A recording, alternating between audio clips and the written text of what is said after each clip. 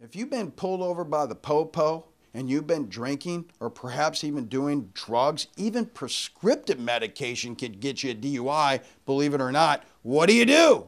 Well, get your license out, get your registration out, get your proof of insurance out and give it to the police officer. Be very polite. If he tells you to get out of the car, get out of the car.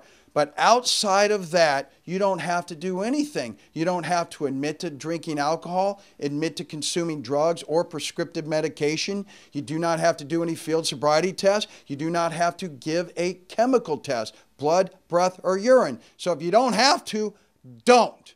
Being charged with a criminal offense or a DUI in Ohio can be quite serious. It can affect your job, your livelihood, your income, and even your freedom. Make sure you have experienced, seasoned, and determined lawyers on your side. We've handled this thousands of times, so if you're stopped by the man, call the man.